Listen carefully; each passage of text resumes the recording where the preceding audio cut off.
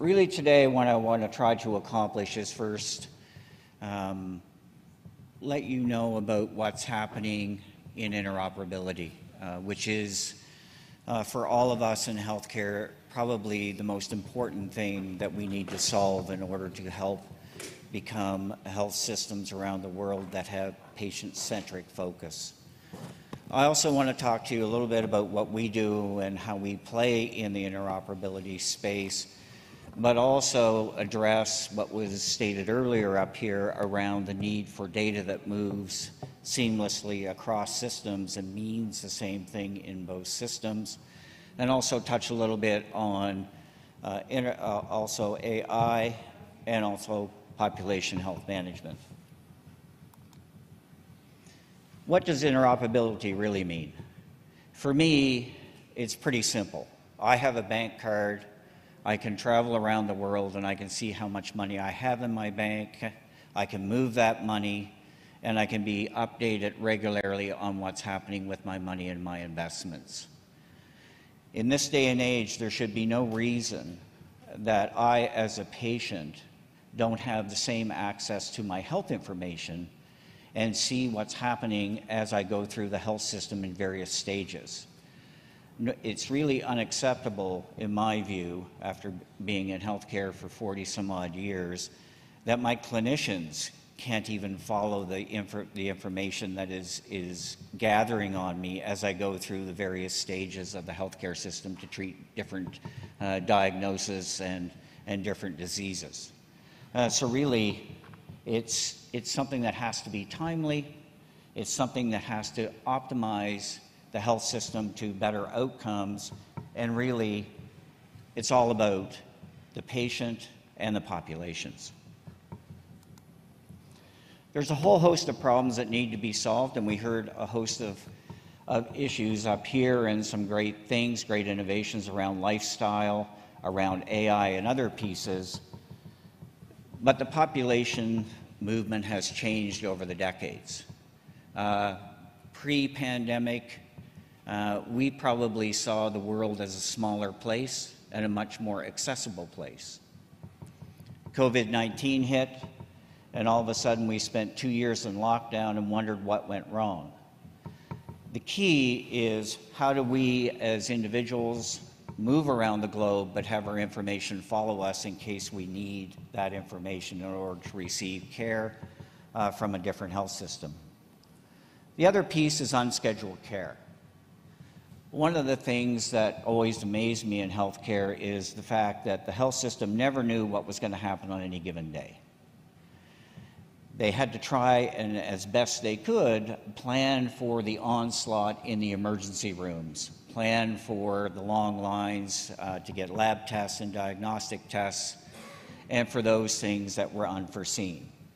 Hard to believe that an industry survived this long with no intelligence about what was facing them on any given day. In order for healthcare and the treatment of patients to improve, you need the information. You need the data collected. You need to understand how healthcare is changing, and the only way you can do that is to share anonymized data globally.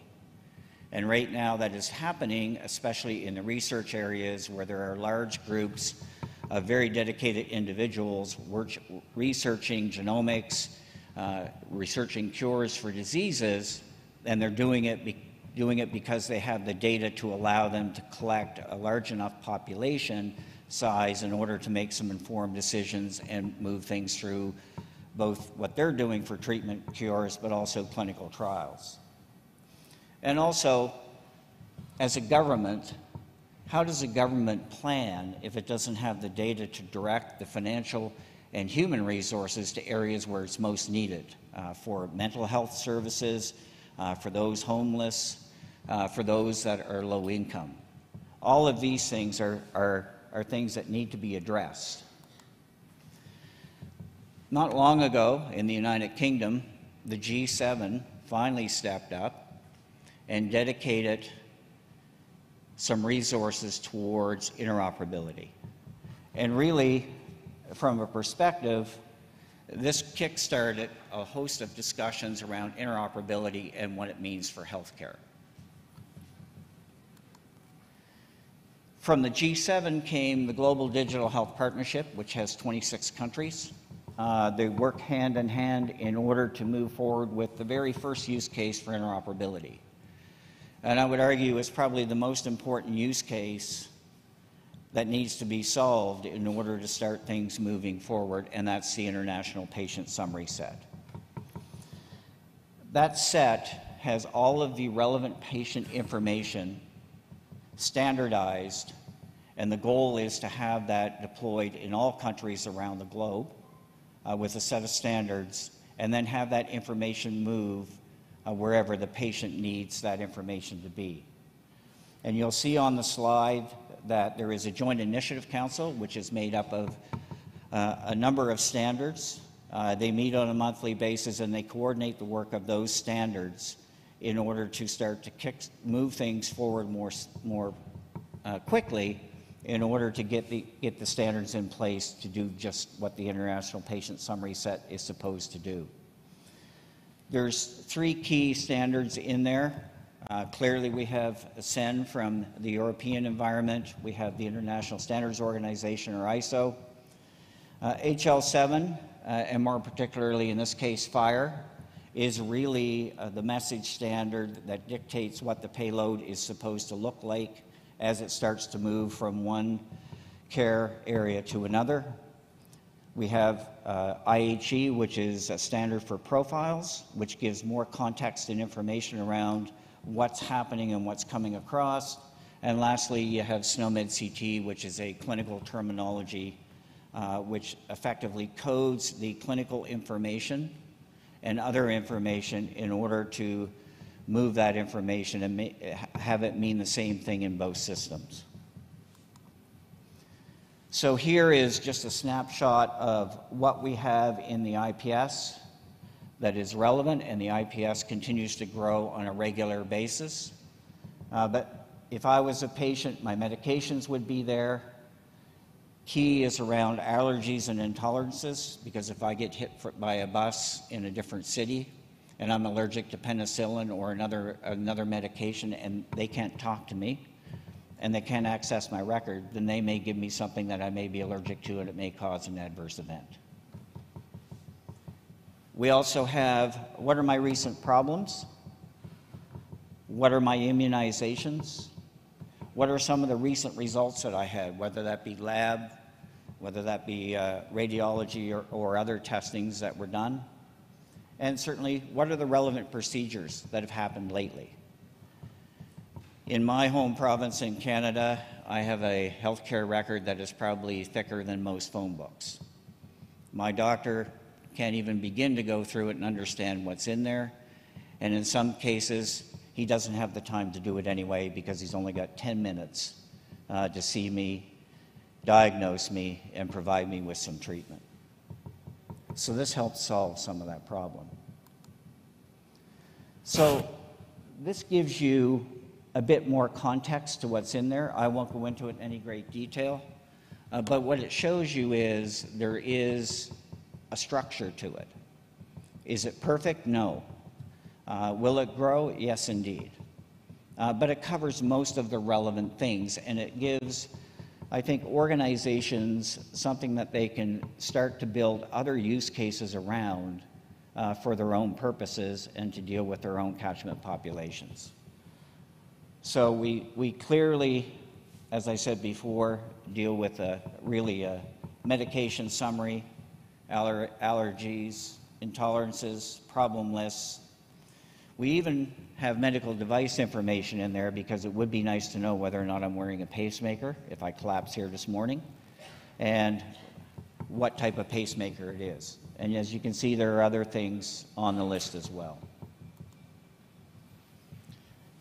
The key to all of this was the fact that one of the frustrations by governments was that things were moving too slowly.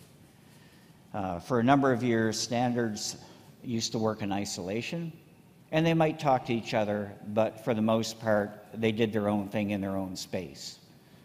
And really, the Joint Initiative Council was a first step along with the work of the Global Digital Health Partnership, start to get standards to talk to each other, those organizations, and start to work together, eliminate duplication, and actually allow healthcare providers the ability to actually standardize information, take a look at patterns within the information within their catchment population, and then start to look at, God forbid, preventive medicine and targeted programs towards the homeless, those who need mental health or other illnesses. From a SNOMED International perspective, we are part of a bigger ecosystem. We recognize that. From our perspective, the clinical terminology is really the hub, and through various means, whether it's mapping, whether it's including content within the terminology, whether it's agreements to have extensions of other vocabularies linked to SNOMED CT, it provides really a hub effect where end users have a much more simple process in order to start to codify the information. We heard this morning that AI is a big piece of the future. I would agree with that. But we have to be cautious. And I think we also have to have a clear foundation mandated for AI on which it's going to learn, not a fragmented approach. I can remember standing up here probably 10 years ago and having someone who was in the very beginnings looking at machine learning saying, well, you don't need standards because we can do it all through algorithms. But who monitors the algorithms? Who quality assures those? Is, in this case for artificial intelligence, is it learning the right things? Is it the sources of truth? And more importantly for all of us as individuals, how do you certify that the AI is working correctly and not going to make some mistakes that may end up killing people? So what we try to do, and I'll give you some background on our organization, we're a not-for-profit. We do not sell anything. We're used in 40 some odd countries around the world. And those countries use the standard along with HL7 and other standards in order to codify their data. I was a resident of the UK for 3 wonderful years. And the joy of living in the UK for me as a patient was the fact that I had an electronic record that I could look at. If I went to a hospital for an eye operation and they discharged me, I would automatically see the discharge summary. It would be on my phone. My clinician at the practice would get a copy of that discharge summary, and I was surprised that they actually rang me up and said, if you need any help, we're here, and we understand you're on these medications, so we've added refills in case you need more. They follow me all the way through the process. If I went to another hospital in a different area of the United Kingdom, that would be part of my record as well. And I could see a summary view, which allowed me to then make informed choices about what I want to do with my health. Do I need an intervention? Do I need to go see a pharmacy consultant? It allowed me to become more engaged and more involved in what I wanted to do with my health. And all of that was enabled by a set of standards with some very good technologies, one would argue, some not so good, that allowed me to see that. And hearing the panel this morning ahead of me, clearly one of the things that struck me was the themes were we need to see the information. The information needs to be the same and understandable in the way I practice medicine. We recognize that AI is both something that may be very, very good or something that may have a very detrimental effect. But underlying it all was the fact that you need good data that moves without regulatory blockages in order for people to provide care to patients, whether that be in the lifestyle area, the mental health area, or any other areas of healthcare. For us, it's been an evolution. So we have what we call an international release. The international release is freely available in a flat file format and also a global set format.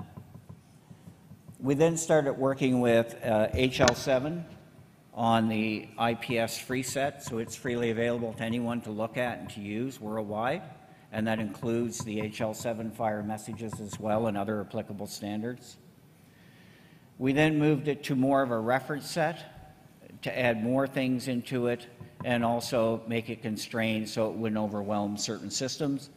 And finally, we've released it as a free hierarchical set of codes that spans what is required for relevant patient information as it moves across and around the globe. From a terminology perspective, one would say, well, and I look at the lady who asked the question about the clinical care in myocardial infarction. She calls it myocardial infarction. Somebody else may call it a heart attack. The hierarchical nature of SNOMED CT is you can add synonyms. So in your case, when you see something come across in your system, it will call it myocardial infarction. If it comes across in another clinician's system, it may be what they call it, which would be a heart attack. It's very flexible, it's very easy to use, and certainly it allows the ability to eliminate a lot of third-party solutions that would suggest that if two standards are in the same area, you need a proprietary map in order to link both of those together. That's not required. You can add the other standard as a synonym, and you may hypothetically get the SNOMED CT code as well as perhaps an ICD code or perhaps a LOIC code, a DICOM code. It just depends on what you want to use it for. So it's eminently easy to use and reasonable. I know we're going to hear later about complexities in healthcare systems. I'm going to be interested in learning about that one because I think every health system is complex, but the key is you have to have a foundational base in order to move the information around and have the systems have the capability to move it correctly and efficiently. I'm going to stop there. I've got about 13 minutes left. I leave you with this. This is the thing that we believe in. No decision about me without me, and that's where we want to get to. In this day and age, we should take ownership of our health. We should be given that ability, and we should be armed with the knowledge and information to make informed decisions about who treats us, what are they treating us for, and what the outcomes will be. So I will leave you with that and open it up for any questions. Thank you.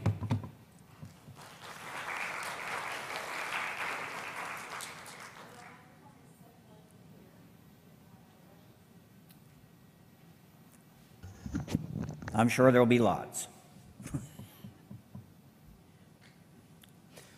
Thanks, Don. And look, I really applaud this piece of work. It's certainly something that many of us have been advocating for a couple of decades now.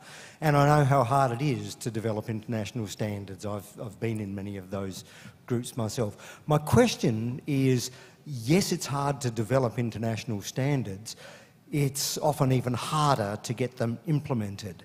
Has there been discussion with vendors associations around the world? You know, it's okay for governments to say, yes, we want to implement that, but you still have to get industry alongside. They're the ones who actually embody it in their product. Well, as always, healthcare is a business. The interesting thing about vendors, and I spent part of my career working with vendors, is in the early days, they saw standards as something that was really an enemy of theirs because it robbed them of their implementation revenues. However, we've turned that around and suggested to them that effectively, if you give people what they want, and you may be one of only the few that are using it, then maybe you will make even more money and save yourself some headaches on the back end. From a organizational perspective, we have an vendor engagement part of it. We meet with vendors. We have a number of vendors such as Epic, Oracle, Cerner, and a host of other vendors that use SNOMED CT within their systems. The question for us is, and what we're trying to grapple with, are they using it correctly? And what we want to do is educate, and we've done that over the past 3 years of having programs where we would educate vendors on how to properly use SNOMED CT within their systems.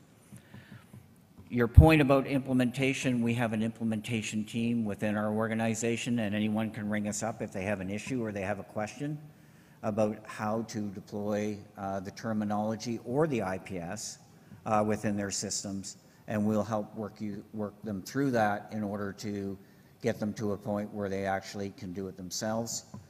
We do offer free educational courses, and it's a range. So you can start with the beginner course of SNOMED CT. There's developer courses. There's the one that I don't think I'll ever do, which is how do you author a terminology, because I think I would probably break down and have a little cry. But we do offer that. So from our perspective, we also work with the other standards organizations to put on joint education programs in order to make sure that people are aware that it's not just one standard, it's a group of standards that work together.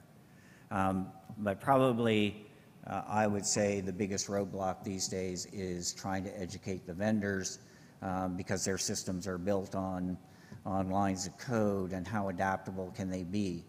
On the international patient summary set, there is an implementation guide specifically developed for that. It's on the Joint Initiative Council site and on the standard sites as well. And that gives an overview of not only how to implement the international patient set, but how you pick the standards that you want to put into the summary set and how those are implemented as well. So hopefully that answers your question. Yes.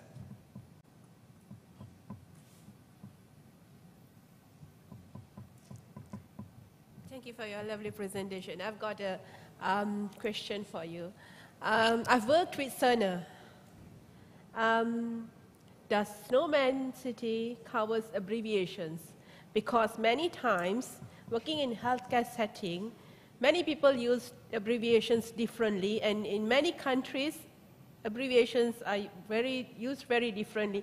I'll give a simple example, the word right. Some people just write it R in abbreviation, some people say it's RT, and so on and so forth. So does SNOMED City covers that? And if not, what is the future for it? Because it's really difficult for nurses like me reading notes sometimes. So one of the things that we've seen, and it depends on how you implement SNOMED CT. So I'll give you a classic example, Hospital Italiano in Argentina. They have a bigger set of SNOMED CT than we could ever dream of. And for them, it was about putting in abbreviations and other things as synonyms. And let's take a broken leg. They had, I think, 25 different things that you could use in order to effectively describe a broken leg. And the beauty for the clinicians is they could just type in an abbreviation for right. They had already had that set up as a synonym, and it would automatically come up as right broken leg, hypothetically. So you can do anything you want with synonyms, and each doctor can have different synonyms as it applies to their practice. It doesn't really matter because it's all tied to the same code and the same structured text of what that code looks like. Again, probably the biggest thing that we need to work on, and we are working on, is making sure that the clinicians effectively should be able to, with the software intelligence, tick a box and the code's automatically applied. And we've seen some systems that do that very well, and other systems that sadly have to use drop-down boxes. So we are working with the industry to get them to a point where you can just tick a box and it will say I present it with chest pain, and tick another box to suggest that I also present it with cold sweats or whatever the other symptom is. And that's really where we want to get to. So hopefully that answers your question.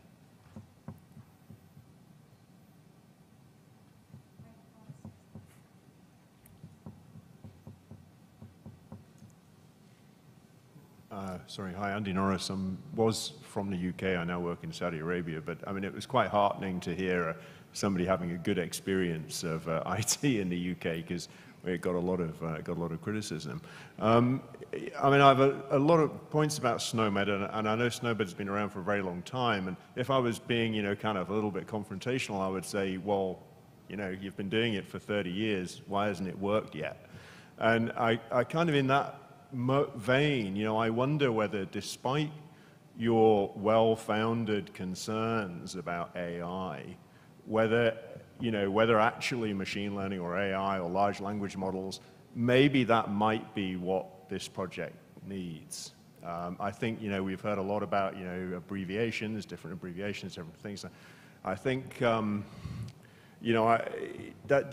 feel it needs to be disrupted in some way. The other concern that I have is I think there's an element of perfection being the enemy of good here.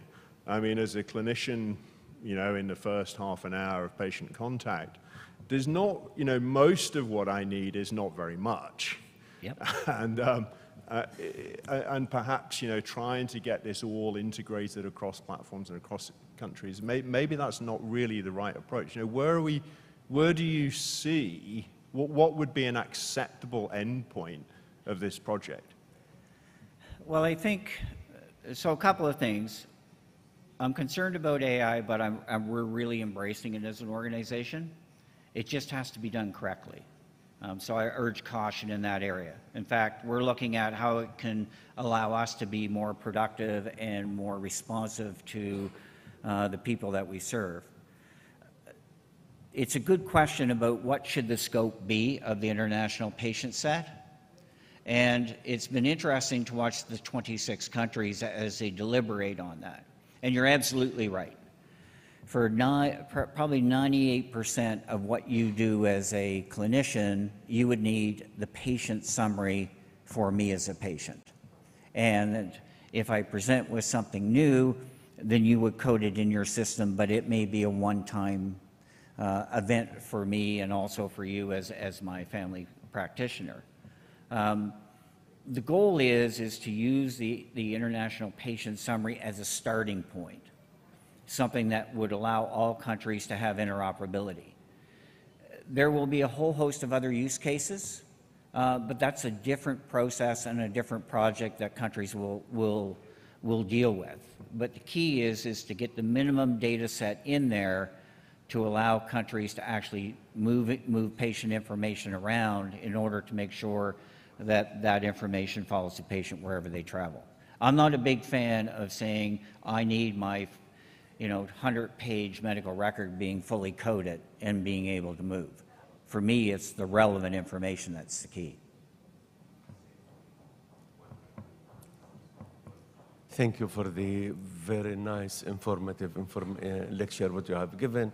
I have a couple of things. I'm a pure clinician, actually. I'm a consultant pediatrician, nephrologist.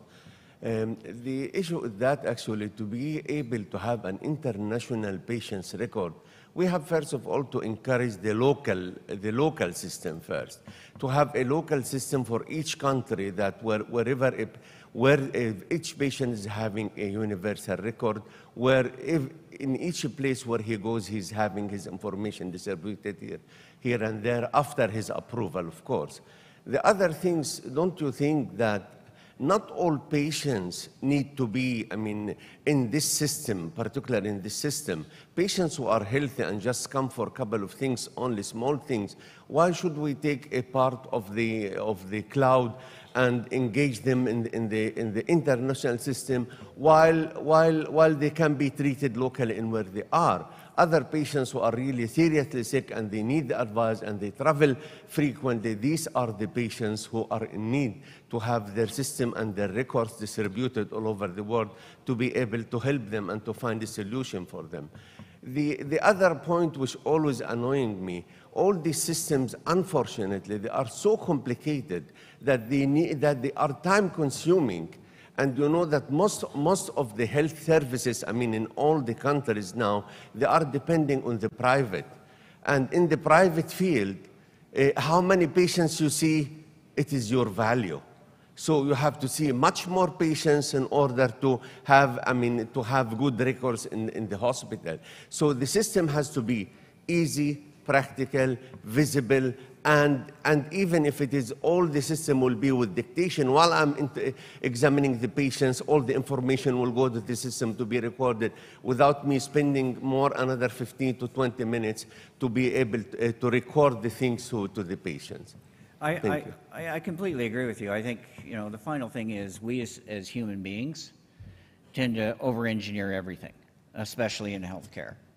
And I think the goal for us is to get to that sweet spot where it's a help for healthcare providers to have data readily available. It's a help for governments to have the data readily available so that they can target funding to the appropriate areas. And we'll see what the future holds. But thank you very much again.